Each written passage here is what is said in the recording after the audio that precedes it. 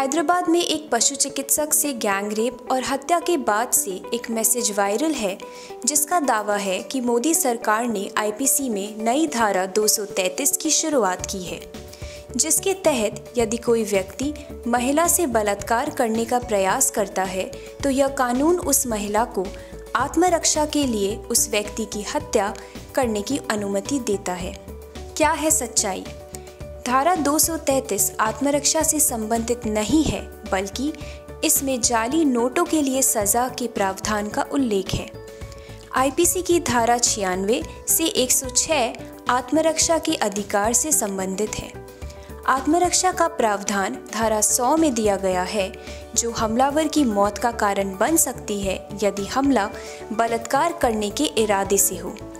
इसके अलावा धारा 96 से 106 1860 से आईपीसी का हिस्सा है और इसे हाल में किसी संशोधन से नहीं जोड़ा गया है। इस तरह यह दावा कि मोदी सरकार ने यह प्रावधान लागू किया है गलत है। धन्यवाद।